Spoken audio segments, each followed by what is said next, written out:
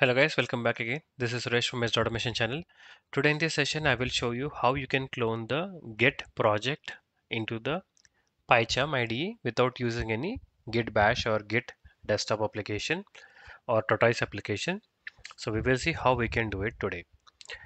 So this is the PyCharm IDE, which is just now I have opened, and we have a new project open.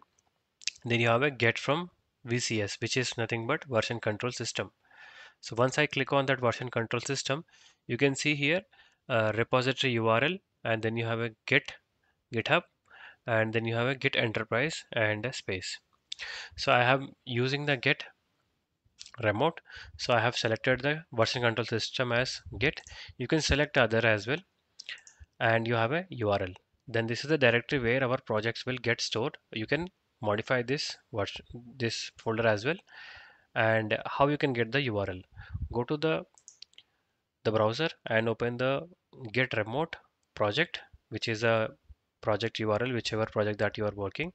You can open that, and then you select this code. Under that code you will find the HTTPS. Select that URL, or you can use SSH get CLI, but we wanted to clone the project in the PyCharm IDE, so I'm taking HTTPS URL. Click on PyCharm, then you paste the URL here.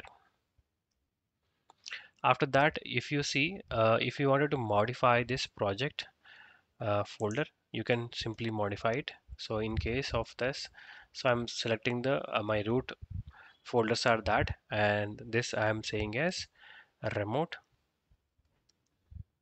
underscore new. So this is something folder I'm modifying it, and then you have a button called clone. So once you click on clone, you can see cloning a repository progress here. So once it clone, it will open the project. So before that, it is asking you for trust and open the project.